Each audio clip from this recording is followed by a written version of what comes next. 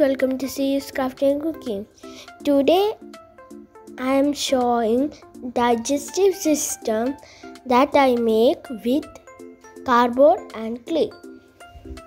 Let's go to the making video.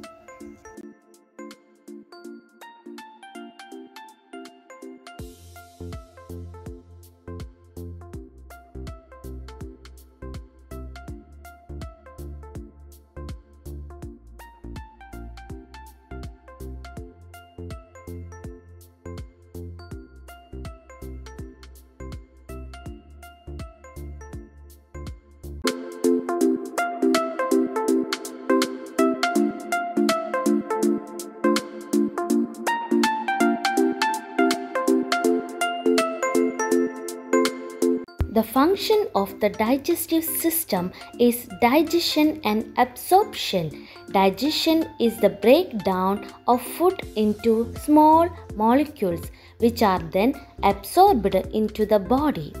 The digestive system is divided into two major parts. The digestive tract is a continuous tube with two openings, the mouth and the anus. The organs that take in food and liquids and break them down into substances that the body can use for energy, growth, and tissue repair. Waste products the body cannot use leave the body through bowel movements. The digestive system is made up of the gastrointestinal tract, also called the GI tract or digestive tract, and the liver, pancreas, and gallbladder. The GI tract is a series of hollow organs joined in a long, twisting tube from the mouth to the anus. The hollow organs that make up the GI tract are the mouth, esophagus, stomach, small intestine, large intestine, and anus.